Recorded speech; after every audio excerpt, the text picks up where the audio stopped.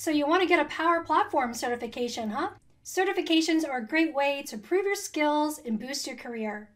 In this video, I'm going to walk you through all of the Power Platform certifications that are available to take today, give you some guidance around what order you might want to take them in, and some recommendations and tips and tricks on how to study. All of that coming up right after this.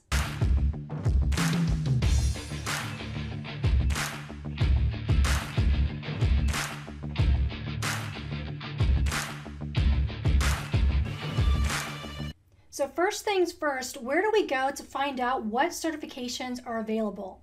To explore all of the Microsoft certifications that are out there, you're going to want to go to the docs.microsoft.com site and click on the Learn tab. From here, you'll see an option for certifications. Click on that and click the Browse Certifications option. As you can see, there are actually over 269 different certifications. To find the Power Platform specific ones, we can use the filter here on the left-hand side and select the Power Platform option. This will narrow it down a bit. Now, the first thing I want to point out here is there's a difference between certifications and exams. You have to take an exam to get a certification. So while there might be many different exams, there might be fewer certifications. So that's why we want to scroll down to the bottom here and select the certifications option under type. This way it'll filter it just by certifications, which will give us the certificate or badge showing that we've completed one or more exams to prove our skills in a particular area. For Power Platform right now, you see we have 9 different certifications that we can achieve. New certifications and exams are added all the time, so by the time you watch this, there might be more. Fortunately, this site is going to have just about everything you need to know about these particular certifications and exams. So let's take a look at this Power Platform Fundamentals exam. First thing that you'll notice for all of these is it's going to give us an idea of the particular solution area this exam applies to. So this one here is Power Platform, but this next one, the Dynamics 365 Power Platform Solution Architect Expert, is a Dynamics 365 Forward type certification. Next, it's going to show us the target or typical audience for someone that might take this certification. For the fundamentals, it's geared towards our business users. This Dynamics one, though, is geared more towards solution architects. And finally, it's going to show us the level of difficulty for the exam. So the fundamentals, being very foundational, is going to be beginner, but something like an app maker associate would require some intermediate skills, and something like this Dynamics cert would be more advanced. Now, to get more details, you want to click on the certification you're thinking about taking. And down below, if we scroll down under the certification details, this will tell you what exams are required to achieve the certification. So for this Power Platform Fundamentals, you only have to take one exam, the Microsoft Power Platform Fundamentals exam, and that will give you this certification. Next thing you'll want to look at is the Skills Measured section. This is going to tell you the general areas that this particular exam or certification will cover. And up above in the description of this certification or exam, it's also going to tell you if there are any prerequisites required to complete this. So if it requires you to take another exam before you take this one, that'll be listed here. And it's going to show what job roles would typically be well suited for this particular certification or exam.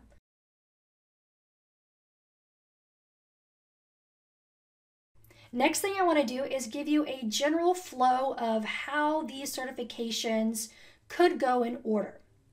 Now, regardless of which area you focus on in the Power Platform, I recommend everyone starts with the Power Platform Fundamental certification.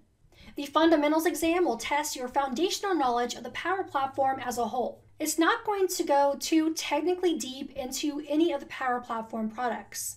Instead, it's going to give you different scenarios and ask which Power Platform product would fit for this scenario. So if you know the basics about the Power Platform, that Power BI is used for reporting and dashboards, Power Automate for workflows, Power Apps for application development, and Power Virtual Agents for chatbots and intelligent agents, and you know which scenarios and business cases you would use each product, then you should be set for this certification. Now, the next certification that I'm going to recommend after you get the fundamentals one out of the way is the Power Platform App Maker Associate. This one is an intermediate level exam that will build on top of that fundamentals certification. This is just one exam required to get certification, and it's going to go more deeper into actually creating applications in the Power Platform. And again, this will touch on all of the different products. So you'll need to know a little bit about building chatbots and Power Virtual Agents, about building apps and Power Apps, visualizations and Power BI, and workflows and Power Automate. It will go into the specifics of what type of workflow in Power Automate do you need to use to run something on a schedule? Or what function would you use in Power Apps to store a variable? Things like that. The next certification that I would suggest you take after you take the fundamentals in the App Maker is the Power Platform Functional Consultant certification. So we'll cover everything from analyzing your business process and figuring out what tool to use to the particular functions and actions you need to take within the application to build your solution. Again, this only requires one exam to be taken, and this is another intermediate level certification. Where this one differs from the fundamentals in the App Maker certifications is instead of on the App Maker experience, this is more heavy on the administration and configuration side of things. Like the other exams, it's going to cover all of the different Power Platform products, but this is going to get more into the Dataverse and some of the security model and solutions and a lot of the integration between the different products.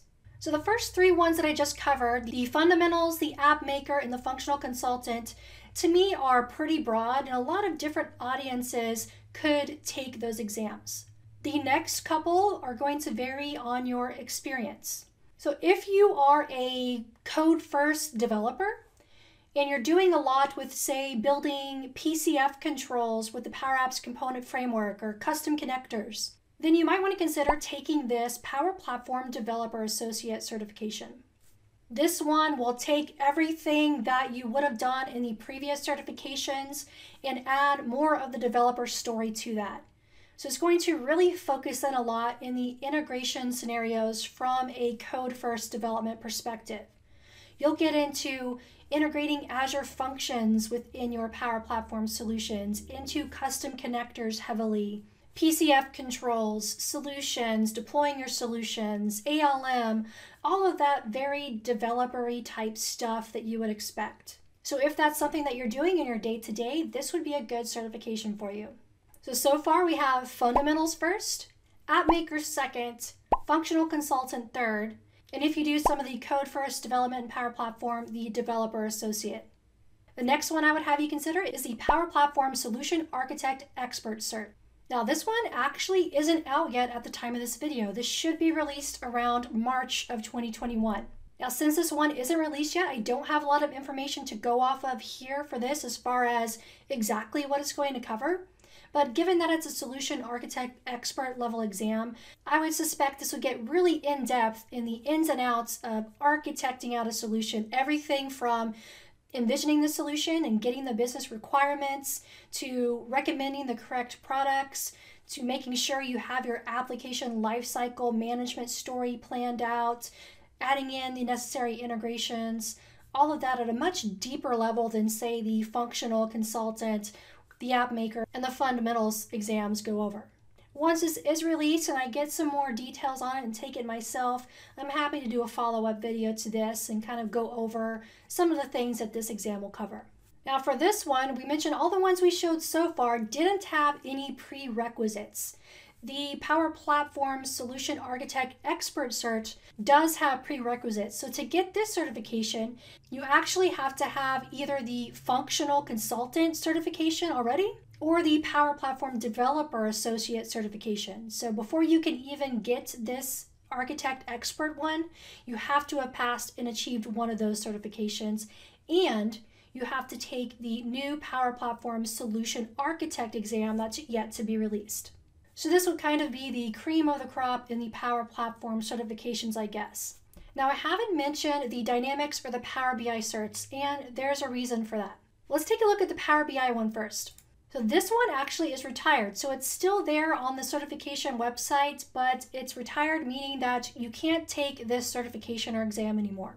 So I would be keeping an eye out on this certification site to see if maybe they add another replacement Power BI related certification later on. And that's the same thing with this Dynamics 365 Power Platform Solution Architect. This one you can still take, but it's going to be retired in June of 2021, probably replaced with that exam we just looked at, the Power Platform Solution Architect one.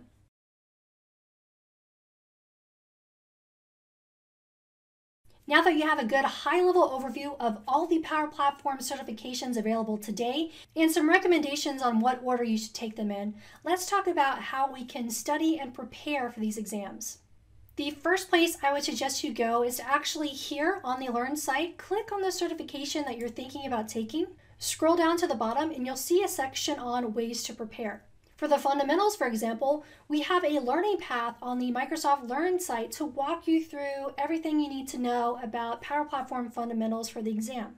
So if I open this up, you see that this will actually walk me through all the details of what Power Platform is, what Dataverse is, give me introductions to Power Apps and building Canvas apps, model-driven apps, portals. We'll do a Power Automate intro, talk about how to build automated solutions. We'll cover Power BI in this learning path and Power Virtual Agents. So really walking through this learning path will give you a lot of what you need to pass this certification. Now, of course, a big element of this is having the hands-on experience. But for the fundamentals, this is really about all you need. For the App Maker Associate, same thing. If you click on that certification and scroll down, we have several different learning paths on the Learn site that are applicable to this certification. This is where you can tell that this one goes into much more depth. You'll cover a little more advanced topics in this one, like how to integrate AI Builder into your apps, some advanced Power Apps techniques and governance, things like that. Everything that you would kind of need to know, again, in these learning paths. But for this exam especially, that hands-on experience is a must-have. I really recommend that you click on the certification and go through all of the learning paths in the Microsoft Learn material that it recommends. The combination of that and just getting hands-on experience, running through some of the labs that are in there, because some of these learning paths have labs that you can walk through in different scenarios, which is really good to reinforce what you learned and your skills. Also, YouTube. You're watching this on YouTube right now. There's so many videos from other great people in the community on how to do certain things. So as you go through the Learn material here and highlight some specific topic, like maybe the AI Builder piece, and you want to dive deeper into that piece of the Power Platform, just do a search on YouTube for Power Platform AI Builder and watch some videos of how other people are using AI Builder in their Power Platform solutions and get some ideas and experience and information there. And just a couple more study resources. If you do prefer the instructor-led training, just click this instructor-led option here, and you can search for a learning partner that can take you through some certification exam material and have a more guided learning type experience. There are some other great training sites out there with Power Platform topics and even certification resources. So one is Udacity. There's a Power Platform course out there built by Microsoft that's really good to give you some more information on the fundamentals of Power Platform. LinkedIn Learning has a lot of great stuff. And Pluralsight as well, if you happen to already have a subscription. I know they have a Power Platform Fundamentals Cert learning path on there to walk you through some of that. That's all that I had for you today. I hope that I've given you a good overview of the Power Platform certifications and gave you a plan to get started. I want to hear if this helped you pass one of these certifications. So if it did, please tweet me on Twitter at April Dunnam, and I want to hear and celebrate your wins with Power Platform certifications. If you found this helpful, please like, hit that subscribe button, and I'll catch you in the next video.